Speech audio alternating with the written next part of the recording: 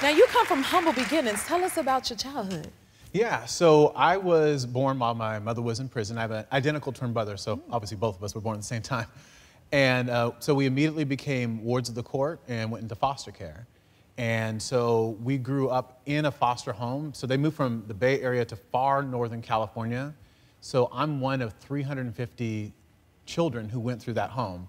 So I was adopted in the home, but my brothers and sisters, long-term care, short-term care, guardianship. And so we had a unique experience because we moved to a very non-diverse environment. So for the vast majority of the time that I was in school, me and my brother were the only African Americans in our school. So it was pretty interesting. Wow, but you and your brother had each other. We had each other, always have. That's a blessing. Yeah. You made history becoming the president of Sacramento State University. Yeah. That was awesome. Tell me about that journey for you. Well, you know, the thing is, I've always planned to be in this role. So I went off to college at Sacramento State and immediately fell in love with the campus. And so I'm the president of the campus that I went to school at. Exactly. Right? Which is amazing. Woo! So how do you feel now that you achieved that? you know, I feel great because by the time I was in my sophomore year of college, I was very involved on campus and student life. And I was obnoxious about telling every single person that I was going to be the president of Sacramento State. And so I meet people all the time who are like, I remember when you said that. You said it. You said it. But that's truly what I've been working for this whole time. Not because of the title, but because of the impact that you can have in other people's lives. Wow. Yeah. So how do you, go about using your background, your story, and your experience from the school to help others that's in the school? So how I do it is I think about what it was like being myself in college. So my first year in college I did pretty well. I had pretty good grades. And then my adoptive father, he went to prison. He later died in prison. So I went from having support to essentially not having any real support. And then, my mom, she was losing the house. So there was a lot going on at the time. So I would go 2 days, sometimes 3 days at a time without eating. Wow. I would scrounge up change off the ground.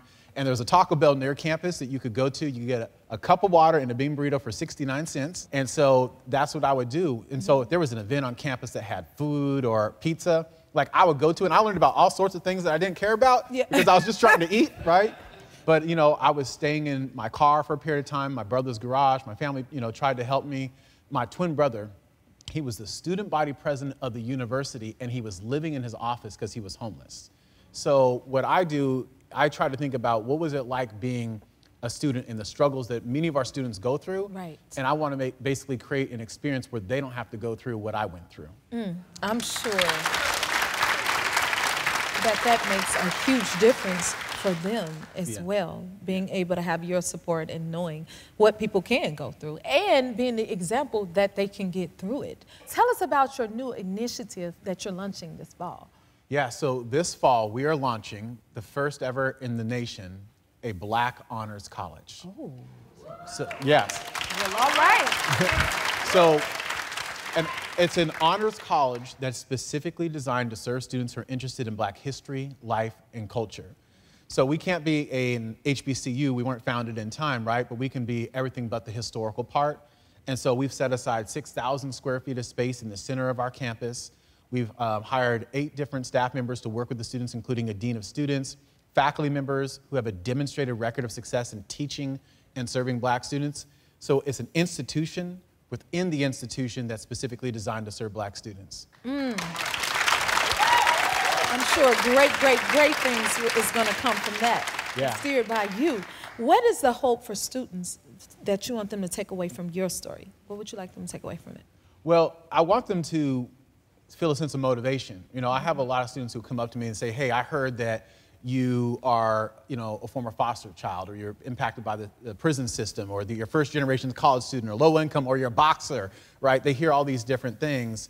And one of the best things is when they come up to you and say, hey, just so you know, I heard about your story and about how you struggle with food and housing. And I want you to know that right now, I'm sleeping in my car. But when I heard your story, I said, if he can do it, then I can do it. Yes. And yes. I want to be a motivation. And that's what I hear from the students. And so the experience that I want them to have is, if I was to say, what is one word I want them to walk away with? Dignity. Because too often in K-12 education, our students, particularly our students of color, they're treated with distrust, disdain, and disregard. They're suspended, they're expelled, they're placed in special education when they don't need the services.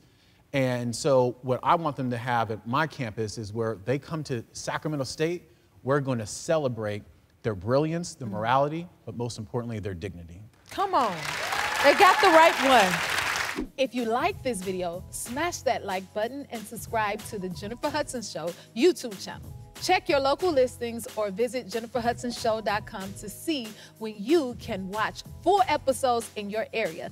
And don't forget to sign up for the newsletter.